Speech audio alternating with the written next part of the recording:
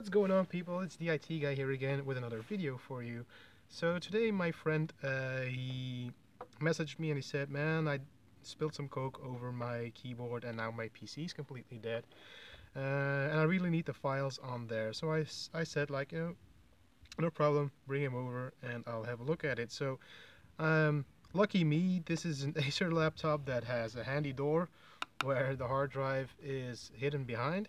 So this is not going to be the case for every laptop, because I've had laptops I had to pry open, even screw off the monitor in order to just access something like memory or something mundane as a stupid hard drive. So I consider myself lucky today. So I just have to open this this little door over here, and there is the hard drive. So it's as easy as that.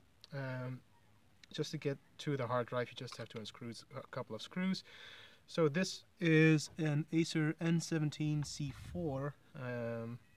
In order for you to know how to open up your laptop, I would suggest you search for some of these doors, and if there are no doors, if it's completely blank and you have all these screws, then I would suggest you Google something like how to open up the like in this case Acer N17C4, but in your case, if you have like an HP Pavilion, it's like how to open up an HP Pavilion, and then you type in your model number over here. So in my case, it's not necessary.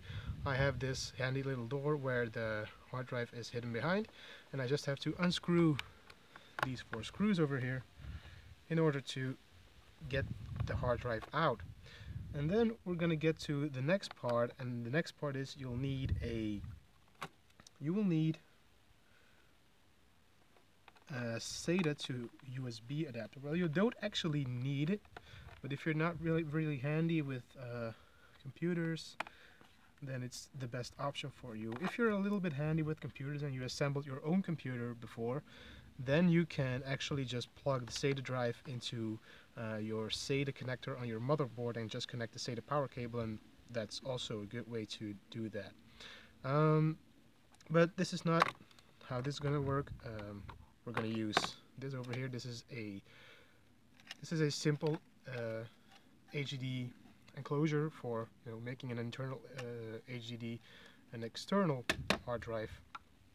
Because I could not find my 2.5 inch SATA to USB adapter, so I'm going to use this. It works just as well.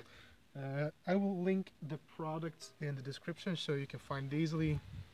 Also, if you would have a newer type of laptop and you already have NVMe drives, then you'll need an NVMe to USB adapter, of course. But no worries. I will link all the products you need in the description below. But do take note first what kind of hard drive you have.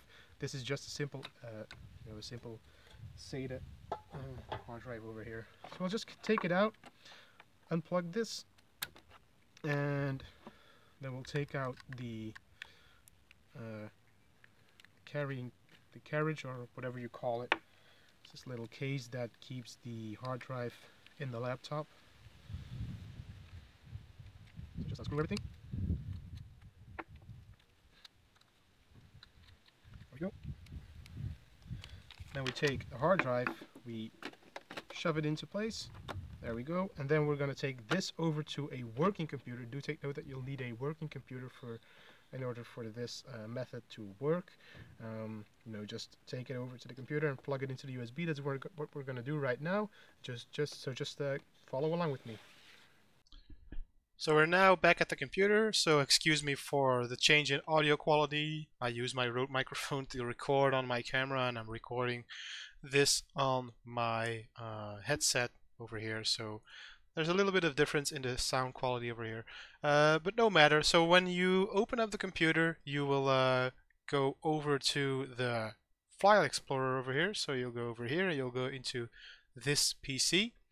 And then when you plug in the drive, you should see the drive over here already installed or given a new drive letter. If this is not the case, then you should first go over to right-click the Start menu, then go over to Disk Management, then scroll down and see if the drive is present in this list, and if it's present over here, then you can right click it, and then you can do change drive letter and paths. So this way you'll be able to assign a drive letter to the drive, and that way Windows Explorer will be able to read the drive from the Explorer.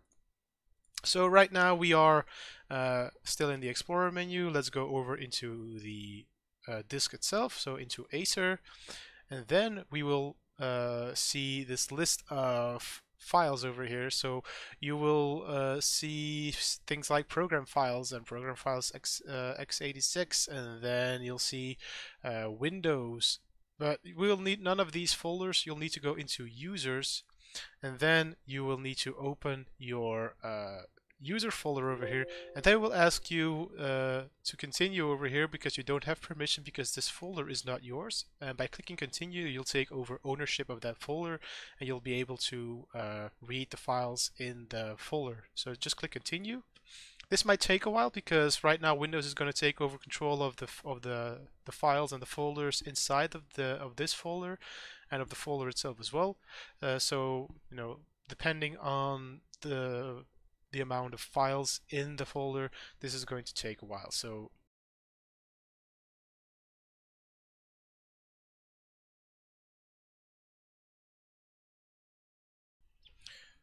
right now we are inside of the user folder, and now we will see folders like desktop, documents, and these will sound a little bit more familiar.